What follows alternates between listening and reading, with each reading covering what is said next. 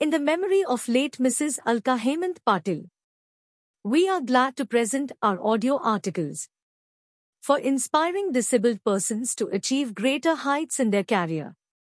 Under the project of Client Service Department of National Association for the Blind, India, to empower the disabled in tribal, rural and semi-urban areas of our country. K. Ramkrishnan, student of econometrics, Bombay University. Call it heredity or call it talent, Ramkrishnan is brilliant mathematician like his grandfather, with whom he lived as a little boy in Trichinopoli. Even in his school and college days he studied mathematics from books outside the prescribed texts, not for the sake of getting a higher percentage, but purely for personal satisfaction. Recently he was appointed a temporary lecturer in mathematics at Khalsa College, Bombay, and at the same time he is completing the senior year of his MA with maths and economics as his subjects, probably the first ever blind person in India to do so. He has been awarded the National Merit Scholarship from the University Grants Commission to pursue his studies. He solves all his mathematical problems mentally, and Kala Rao, a math student herself, draws the diagrams blackboard when required, according to his instructions. A good friend of many years, she is his regular reader and writes for his examinations. Later, Ramkrishnan plans to go in for mathematical research. Another goal of his is to enter the Indian Economic Service, which formulates the government's economic policies. He is very bitter that he was not allowed to sit for the IAS examination, solely because of his blindness. Ramkrishnan excels in other things too. He is a very good singer of Hindustani and Carnatic light classical music, specializing in Bhavgeet. He can sing in several Indian languages. During his college days, he had formed his own music group, and Ramu and his friends were in great demand, giving nearly 5 performances a week, often outside Bombay too.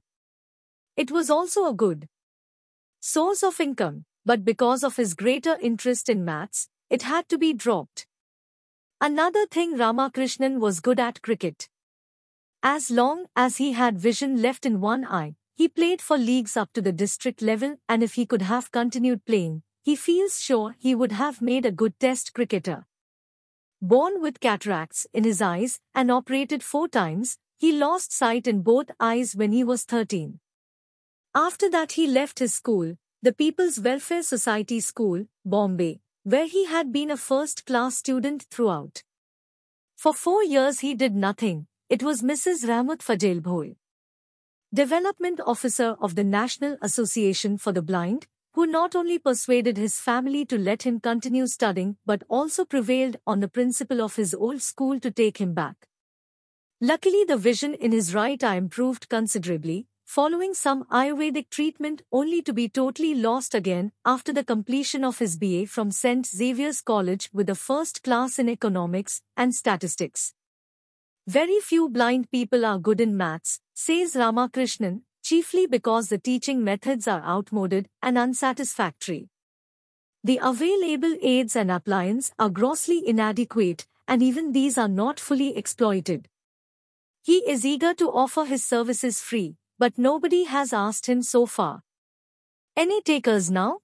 He was a first blind person appearing and clearing at Jamnalal Bajaj Institute for Masters in Business Administration. Miss Geeta was his guide, and she herself was a professor of mathematics, hence she could match with the need of the Ramkrishnan to study mathematics and economics. An intimate relationship with them developed amongst them, and slowly it resulted into the marriage. A group of honorary secretaries of NAB India was very much impressed with the performance of Ramkrishnan, and they had tried to place in Industrial Development Bank of India, IDBI. Due to the efforts he is appointed as a general manager. To meet the requirement of job he had to be friendly with the computer. Geeta helped him in it. He was successfully able to access the technology, and due to this he got national fame. He served the IDBI till his retirement, and thereafter he was elected as an honorary D. Rangaraj, proprietor. Intermost Department Store. Bangalore. Rangaraj is an angry young man. All talk of helping the handicapped is just so much hot air, he says, which eventually boils down to nothing more tangible than stereotyped expressions of pity or sympathy. I don't want pity. I hate it. We can look after ourselves if given the chance, but then nobody gives us the chance. Born in Hyderabad, tall, good-looking Rangaraj is the son of a retired, senior government official of Karnataka. The first blind student to get an MA in English literature from Bangalore University, what he wanted was a teaching assignment. He loves the English language, reads a lot, is a member of the National Library for the Blind, London, and listens into the BBC with unfailing regularity. So it was disappointing indeed, when all he could get was a temporary appointment at a Bangalore school and later on a one-year vacancy at Providence College, Kunur, in 1974. After that the only offer he got was to teach music in the school for the blind, Mysore. His second love was radio broadcasting, which has always fascinated him. Even here he met with total rejection. He tried to approach the men at the top ministers, a vice-chancellor, even an ex-president, though they were full of kind words and promises. The promises which initially filled him with hope never materialized. Bitterly hurt by these reverses, he determined to strike on his own, with the encouragement of his wife Pramila, a professor of economics at the Kunur College, who had given up teaching to marry him. With a loan of Rs 20,000 from the State Bank and the active assistance of Mrs. Ratna Rao, social worker of Bangalore, the couple opened a department store Intermost in Indira Nagar in the house where they live. The store is now about 9 months old with a daily turnover of about 100 rupees, which they hope will increase substantially once they get established. Rangaraj has trained himself to manage the shop single-handed, whilst his wife looks after the household chores and gives help when needed. As a retailer, he goes on his own to buy goods from the wholesale market. In the shop, he knows exactly where everything is stacked on the shelves. He weighs the articles when necessary, receives the cash, and does the accounts on a braille typewriter.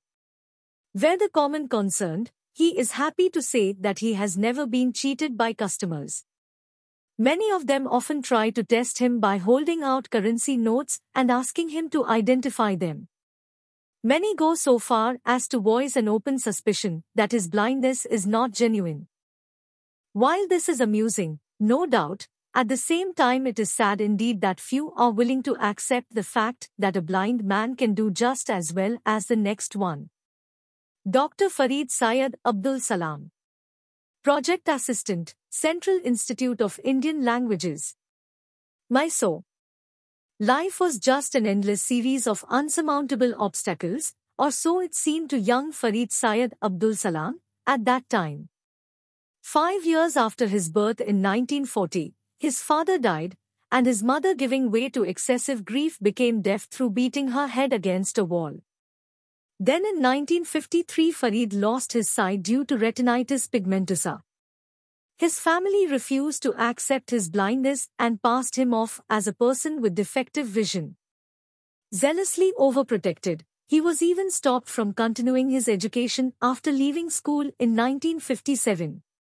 For 7 years Farid sat at home, having nothing to do, nowhere to go. The 7 years, says Farid, seemed like 7 decades. He felt old, useless and miserable. When he could stand it no more, he went to live with a friend, far away from his home.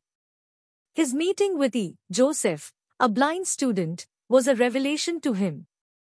For the first time he accepted his blindness and resolved studies. Graduating in political science in 1968, he completed his MA with linguistics in 1970, both in the first division. He was awarded a merit scholarship by the University of Kerala and a national merit scholarship by the Government of India. The Goethe Institute of the Federal Republic of Germany awarded him a stipend for German language, studied in Berlin. Next, with the assistance of a junior research fellowship from the University Grants Commission, Farid prepared a thesis under the renowned grammarian Professor Ashok Kelkar, Kanyakumari Muslim Tamil Descriptive Analysis, which won for him a PhD degree from Pune University. In 1974 he was appointed as project assistant by the Central Institute of Indian Languages, Mysore. At present he is deputed to the Government of Maharashtra, Education Department, to work in the Instructional Materials Production Project at the State Institute of Education, Pune. His job is to prepare a grammar, a special textbook, and a teacher's manual in tribal language called Kolmi, spoken in the Yavatmal district of Maharashtra. The aim of the project is to make education possible for the tribal children by teaching them Marathi through their mother tongue during the first 3 years of primary school.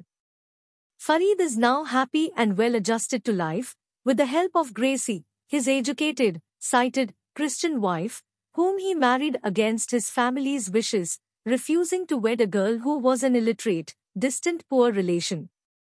In Gracie he found a girl who loved him and shared mutual interests. They are very happy together with their little son Nishad. His own experiences made Farid eager to help the blind. In 1967, along with V. Joseph and 4 other blind friends, Farid started the Blind Association of Trivandrum, which ration of the blind. Farid later grew into the Kerala Federation as its treasurer and later on as its general secretary. He attended the Colombo Convention, 1969, and the Berlin Convention, 1974, of the International Federation of the Blind. It was a blind man who first showed him the way. In his turn, Farid is eager to guide other blind people on the road to success and fulfillment. X. Lieutenant J. K. Sengupta. Agent. Indian Cooking Gas, Siliguri. The year 1965. The Indo-Pak confrontation.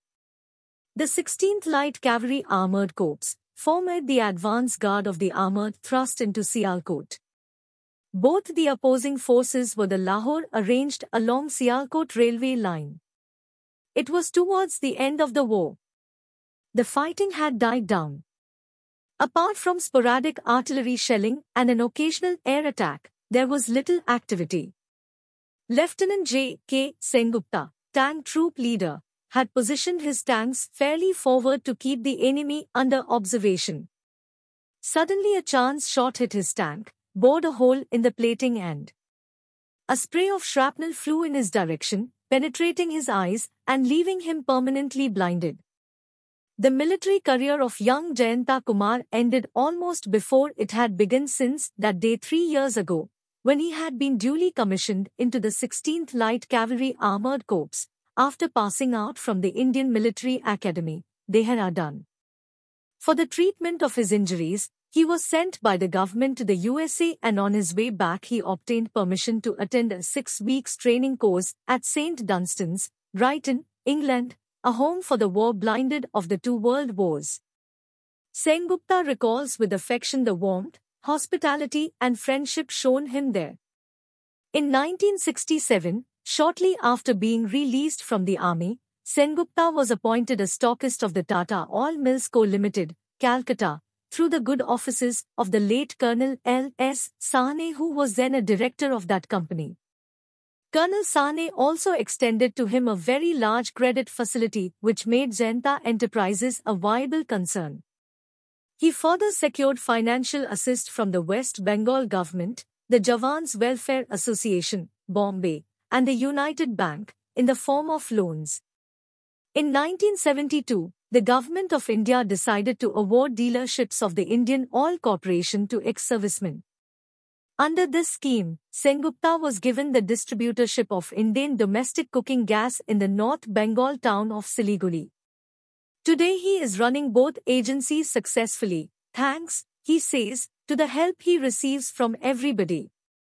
Both his parents are actively engaged in running the business. He has a small but devoted staff whom he can rely upon even in his absence, and he gets the fullest cooperation from his principals and from financial institutions. He points out that the products he deals in are well-established, nationally known brands, so there is no risk factor.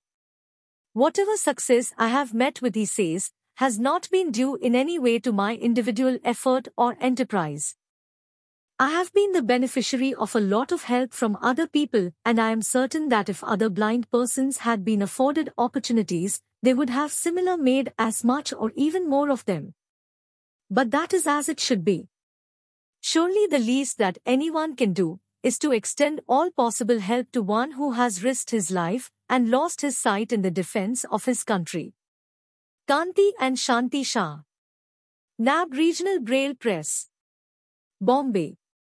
60 years ago, identical twins were born to a wealthy family in Rajpipla. They had a happy, carefree childhood, traveling a great deal with their father, who was then the head of the revenue department of that state. Little did they know what was to come. At the age of 14, Shanti gradually started losing vision due to detachment of the retina, soon followed by his brother Kanti, and both became totally blind by the time they were 20. They were forced to give up their education but studied Braille at the Baroda School for the Blind, and through an intensive program of self-study mastered English, Hindi and Gujarati. With the help of books, periodicals, and reading materials sent by their brother from the United States, they built up an extensive Braille library, from which they loaned books to all parts of India for other blind people to read. They also started teaching Braille through postal correspondence to anyone who was interested.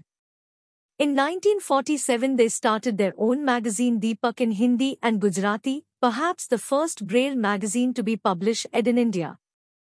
It was printed on a hand-operating machine, and they were able to produce about 500 copies on a duplicator. Later on, Deepak as well as their carefully built-up library were presented by them to the Blind Men's Association, Bombay, of which both are founder members. They came to Bombay when Dr. R. T. Vyas asked them to run the regional Braille press, one of the 4 set up in India. They accepted the offer with misgivings, but with experiment and experience the intelligent twins soon gained the requisite know-how. Kanti is the manager, Shanti does the proofreading, and they both attend personally to all the correspondence. Housed in an old disused garage, the press turns out textbooks, dictionaries, the Bhagavad Gita, books on national culture, books with raised illustrations on thermoform using special Braille on paper, and it is the only Braille press in India to have produced an atlas with tactile illustrations of maps and diagrams. Kanti and Shanti tackle all difficulties with confidence. For instance, they experimented and found aluminium to be a good substitute for zinc plates, which were proving too costly. For the same reason, they conscientiously went from shop to shop hunting for the cheapest good quality paper. This is just a measure of their devotion to their work. They are both equally interested in blind welfare. Both are executive members of NAB, and both have attended conferences and meetings as delegates. Without doubt, they have made their lives a success. Gentle and unassuming, the cheerful, friendly twins from Rajpipla have proved that blindness need not be the end of the world. Hemant J. Patil, Honorary Secretary, National Association for the Blind, India.